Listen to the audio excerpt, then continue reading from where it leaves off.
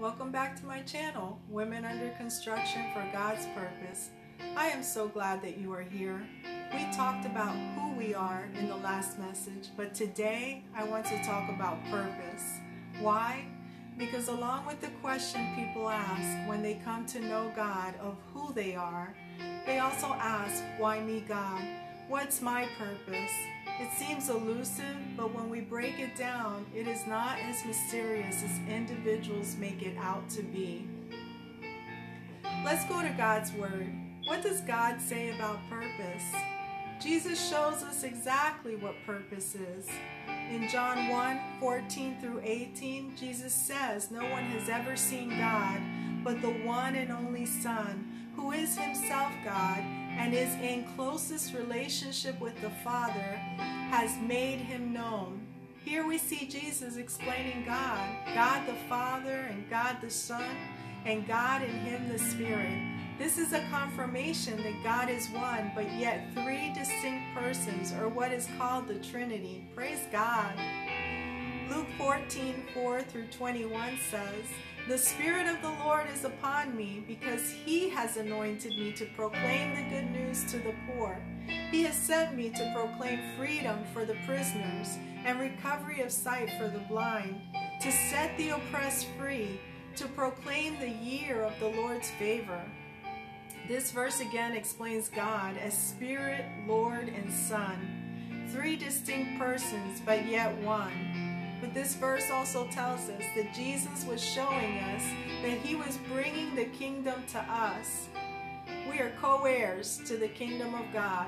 God was saying everyone has an opportunity to be part of the kingdom. If you just understand that God is the Lord over your life, God cares for you, God loves you.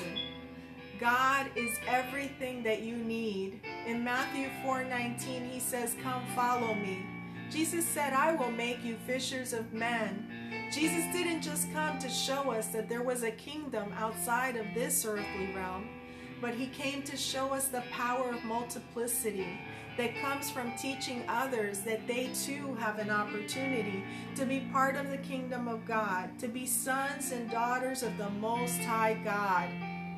In Mark 10:45, it says, "For even the Son of Man did not come to be served, but to serve, and to give his life as a ransom for many." No one forced Jesus to come here. No one forced Jesus to die for us. He came of his own accord. He knew that this was the only way for us to have an intimate relationship with Christ. It was his way of giving us a choice of voluntarily having fellowship with God, the creator of the universe. Wow, that is so amazing that God wants to be our friend, be in fellowship with us. What does this mean to us? The answer is right in front of our eyes, yet we miss it. Kingdom purpose is doing what Jesus did. You were chosen because your kingdom purpose is to minister to those within your circle of influence, your families, your extended families, your friends, your co-workers, the people you interact with every day. You are to be like Jesus and make disciples. How do we do that? By explaining who God is to those around us. Our kingdom purpose is to be a walking advertisement for Jesus. Our Facebook, Twitter, YouTube, Instagram pages, in the About section, under the Employment section, it should say "Working for God." I wonder what would happen if everyone started a hashtag that said #Working for God. How much attention would that get, and how many people would be reached for the kingdom of God? Lastly, we are human, and we are called to surrender our lives daily to God. Being in fellowship with God will require you to be humble, and there will be a sacrifice. Jesus died for us, yet we expect to go through life without ever having to pay a price. He gave the ultimate price. He died on the cross for our sins so that we may be forgiven, so that we may have eternal life. So in a nutshell, your kingdom purpose is to be a walking advertisement for God. Explain God to those that are within your circle of influence. There is a world out there that needs to be reached. The church is limited in what they can do on location. We need each other to spread the gospel of Jesus Christ to the world. People within your circle of influence are not strangers. They are people you interact with daily. Find the right moment to extend an invitation to them to accept God as their personal Lord and Savior. They need Jesus.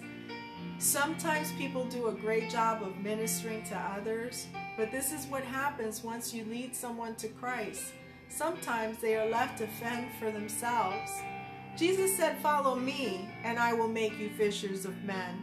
Jesus did not leave the disciples. He took time to mentor them, to teach them, to duplicate what he was doing. We need to teach people that follow us to do the same thing. Whether you are in agreement with me or not, when someone allows you into their lives to lead them to Christ, you have created a follower who now needs to be discipled to be a representation of the God that you serve. Lastly, kingdom purpose requires that you serve not out of obligation, but willingly. No one forced you to give your life to the Lord. You gave it willingly. God requires that you willingly serve others as he willingly served us. That is what you call kingdom purpose. Praise God. And thank you, Lord, for those that volunteer their time for the kingdom. I want to bring this message because while the church is one way to minister to others, it is only one way, and it is limited by its location. But we, as the people of God who are called to kingdom purpose, can enlarge the footprint around the world by understanding that our kingdom purpose is much more than being a pastor or a TV evangelist or even a famous worshiper. Those things are wonderful gifts and talents. Kingdom purpose is the ability to reach those that still need to be reached through the circle of influence that is increased by the use of those gifts and talents when used for the kingdom. There are people in your circle that need to be reached for the kingdom of God. I pray these messages bless you and serve to increase your knowledge of who God is. If you don't already know who Jesus is, I extend a personal invitation to you today to get to know him. He is a wonderful, loving Father who desires to be in relationship with each of you. My desire is to see you transformed by the hand of God.